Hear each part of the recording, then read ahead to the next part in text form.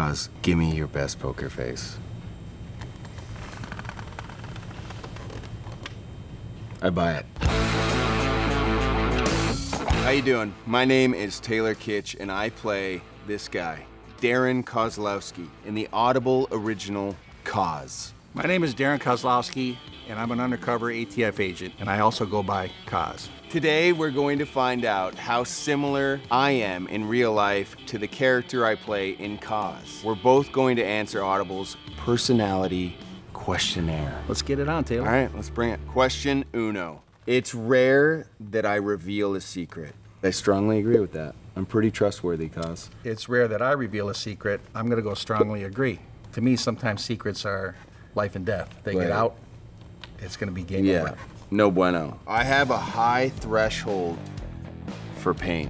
Is this emotional pain we're talking about, or are we talking about physical pain? I'd say physical. All right, I haven't given birth. I strongly agree that I have a high threshold for pain. I have a high threshold for pain. I'm gonna say strongly agree because I've been in those positions where I've felt a lot of pain.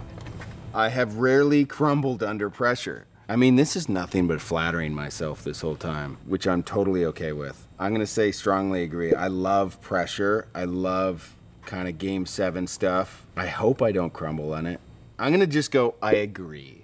I gotta go strongly agree again. I mean, I would say never, really. You get close. You get close to the point where even in this case, when you're locked in a room with some of these guys and they got guns on you and you're just trying to hold it together, it gets close to crumbling. Yeah. And I could tell probably I was visibly shaken and nervous at times, but it maybe that even helped. Yeah, right. If I was too stoic, yeah, it could be different. Right.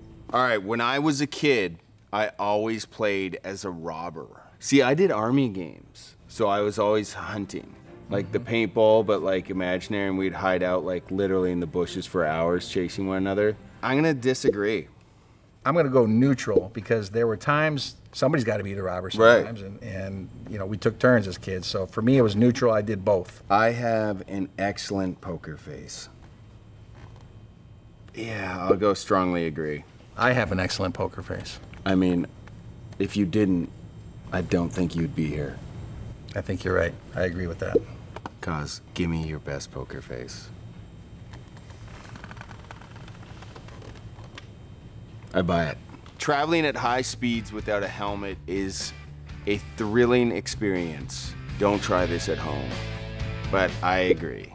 That's the only way I'd rather go. Really? Without the helmet. Really? I've done it. Do you do the skull cap?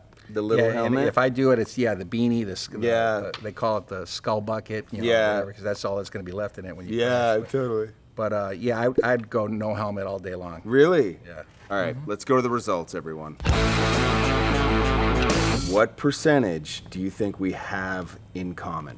Over 90%. Whoa, really? Just on those questions. I'll say like 77%. 83.3. Okay, so we kind of split the difference. We're basically twins.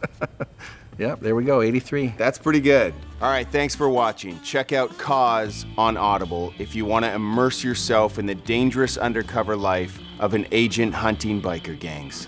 That's me. That's him.